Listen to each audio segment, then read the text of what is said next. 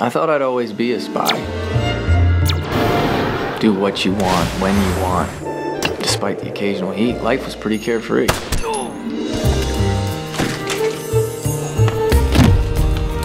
Until I met you.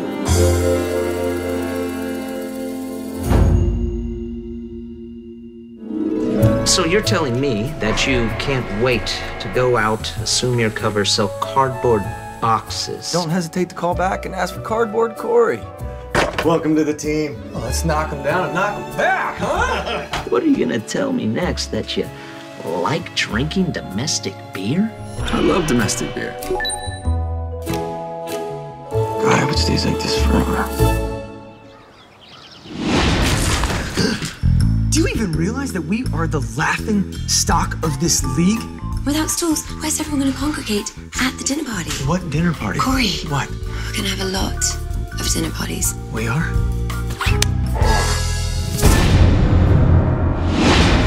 This is an intervention. We know you're miserable. No, I am not miserable. My life is great. Your life sucks. Egan's back. We believe he's trying to acquire plans for a weapon. We've arranged for you to come back for this one mission. You want me to pretend to be married to someone else? It's your job to hook up with her. Oh, it's happening. He's having an affair. Duh, dude. Can't just spy on the guy. Oh, she's so good. Oh, yes, you can. What is going on? Hey, what's going on? You are not ruining my dinner party just because our marriage is over. Hey, everybody.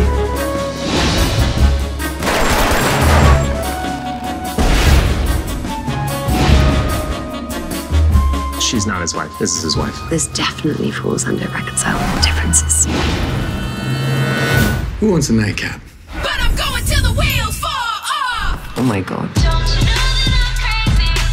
Don't you know that I'm crazy? Don't you know that I'm crazy?